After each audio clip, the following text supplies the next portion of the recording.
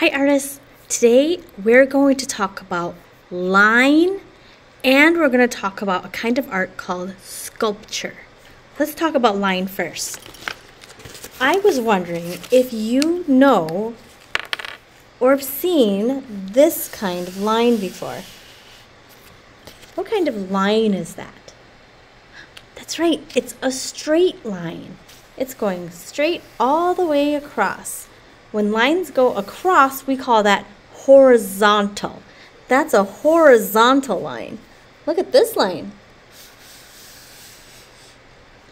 This line is going up and down. We call that a vertical line. And now look at this line. That line is going diagonal. But they're all straight lines. I'm wondering if you know some other kinds of lines. What about a line that looks like this? Do you have a name for that line? I call that a wavy line. What about a line that looks like this? Do you have a name for that line? I call that a zigzag line. What about a line that looks like this?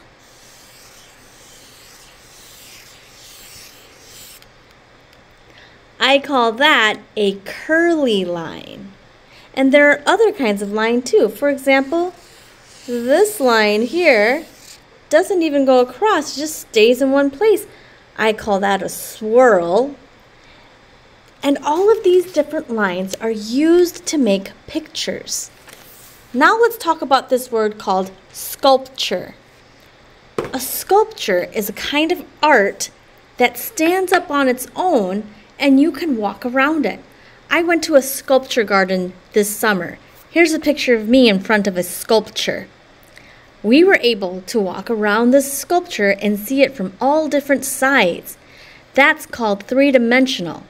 So it's not flat and it's not hanging on the wall. It's not that kind of art. It's the kind of art that stands up by itself. You're going to make a line sculpture today. And it starts with a flat piece of cardboard that looks like this. Now, your teacher will give you a crayon to write your name so that we remember who made that sculpture. I'm going to write my name on this one. Then there's going to be a box at your table that has the crayons in it to use to write your name, but there's also going to be all of these colorful lines. Oh, look at these lines. A red line, a green line, or a yellow line, a green line. Well, I have a challenge for you. I want to see if you can make these lines stand up like a sculpture. Let's see if I can do it. Move my camera over so you can see my tabletop. Well, here's my piece of paper. And I have another tool you can use, a glue stick. So if I just lay that there, that's not really standing up, so I can't really see all different sides of it. But look what happens when I take both ends and push it up. Now I can turn my sculpture around and see all different sides of it. I wonder how I can make it stay up though, because look, once I let go of it, it falls back down flat. I want it to stand up. I bet we can use this glue stick to make it stand up. Let's see if I can figure it out. When we're using our glue sticks, we take the cap off and we set it so it sits up. We don't want to set it on the side because it's going to roll around and fall off the table and then get lost. When you get your special art glue stick, you're going to see that it's purple at the top. There's a twisty on the bottom and you just need to twist a little bit out. You don't need a lot. I have an idea of how I can make this sculpture stand. I'm going to put a little bit of the glue on my piece of cardboard, and then I'm going to find another spot like that. they're spaced apart from each other, and this glue is special because it comes on the paper purple, so I remember where it is. It doesn't turn invisible. Now I'm going to try something. I'm going to put one side of my line down, and I'm going to press it with my finger. And then very gently, I'm going to put the other side on top of that glue that I put on the paper or my cardboard. And now I'm going to press it down with my fingers. Look, it's standing on its own. It didn't fall back down. Now that glue is still kind of wet, so you might want to hold it down for a couple of seconds, like 10 seconds. 1, 2, 3, 4, 5, 6, 7, 8, 9, 10. That should be good and secure. That's one kind of line. It almost looks like a tunnel, but it's a curvy line. Let's see if I can take another straight line and make something out of it. I might have to experiment. Experiment is when I try something new that I've never tried before. So I'm going to try. I've already done it this way. What if I looped it?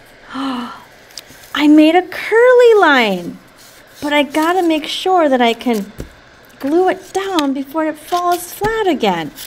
I'm gonna do that same trick where I just put a little bit of glue down, but instead of finding another spot, I'm gonna put one end down, press it down for a couple of seconds, you can count to 10, and then I'm going to kind of play with it or experiment with it and loop it around with my fingers and find another spot, put that glue down onto the table there, or not the table, but onto my cardboard there, and then put the other end down. Look at my sculpture. My sculpture is growing. I have a curved line. I have a curly line. What other line can you make? Sometimes experimenting, I might find that instead of keeping it one piece like this, that's flat, and then just twisting it, I could do something like bend it or fold it. Here I am, I'm bending and folding it. What kind of line did I make now? I made a zigzag line, and I'm gonna find a spot for it on my paper, on my sculpture, I mean. Let's see, I'm gonna play around with it a little bit. Find a good spot for it. Maybe it could even go under parts of my other line. Right there's a good spot for me. So I'm going to put a little bit of glue down on my cardboard, press one side of my line down, find a good spot for the other one and carefully lift it up. Find a place to put some glue down, hold it down for 10 seconds, and I'm going to keep adding more and more lines onto my sculpture. Oh, something happened. My sculpture came apart. Oh, and that might happen to you. That just means you got to hold it down longer. Maybe even rub it with your finger. Here's one that I finished. And look at this sculpture. I can see all the way around my sculpture, and every time I'm looking around my sculpture, it looks a little different. I see some zigzag lines, curved lines, curly lines, wavy lines. When you take this home today, I want you to hold it like this. Make your hands into a claw and put your hands underneath and hold it like that so that it doesn't fall over and get flattened. Also, when you're done making your sculpture, make sure that you twist the glue back down and put the cap on until you hear it snap. All right, happy art making!